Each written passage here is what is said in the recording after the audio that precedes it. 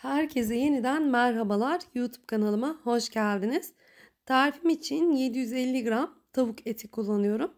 Videoda gördüğünüz gibi tavuğun etini minik minik doğradım. Bu tarifte bütün malzemelerimizi küçük küçük doğrayacağız. Şimdi diğer malzemelerimi ekleyerek devam ediyorum. 15 tane kadar sivri biberi ekliyorum. 3 adet soğan, 3 adet kapya biber,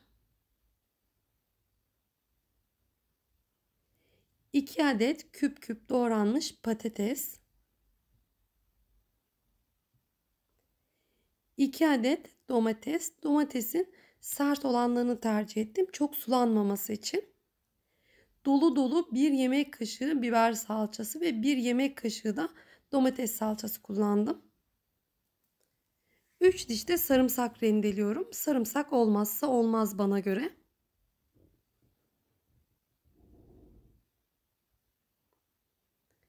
Ve şimdi yemeğimi daha da lezzetlendirmek için yaklaşık 2 yemek kaşığı kadar tereyağını da üzerine ekliyorum.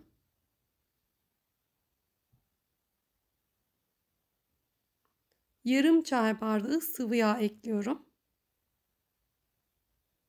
Ve tabii ki baharatlar olmazsa olmaz. Kekik, tuz, karabiber, pul biber ve kırmızı toz biber kullandım.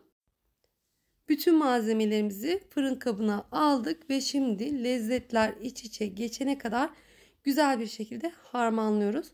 Herhangi bir su eklemesi asla yapmıyorum. Tavuğun suyu, eklediğimiz sebzelerin suyu fazlasıyla yeterli olacaktır. Onun için herhangi bir su eklemesi kesinlikle yapmamalısınız.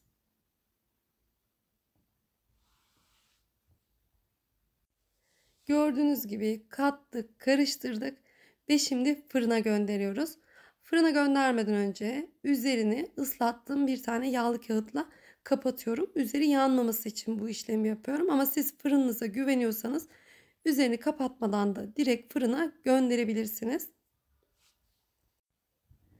Benim fırınımda yaklaşık 35 dakika yeterli oldu. Ama sizler kendi fırınlarınızda lütfen kontrollü olarak pişirin. Şimdi fırından aldığım yemeğimin üzerine bolca kaşar serpiyorum. Bu aşamayı da atlamayın diyorum. Çünkü kaşar yemeğimizin lezzetine lezzet katacak.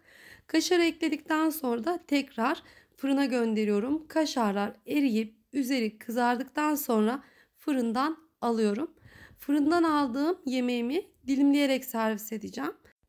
Bu arada kullanmış olduğum fırın kabı hepimizin evlerinde bulunan dikdörtgen borcam boyutunda. Bu malzemeler bu fırın kabına tam denk geliyor arkadaşlar. Şimdi bir dilim tabağımı alıyorum. Sizlere yakından da göstermek istiyorum. Ben servis aşamasında üzerine ince kıyılmış dereotu serptim. Maydanoz da tercih edebilirsiniz. Artık bundan sonrası tamamen sizin zevkinize kalmış. Umarım tarifimi beğenmişsinizdir. Deneyecek olanlara afiyet şifa olsun.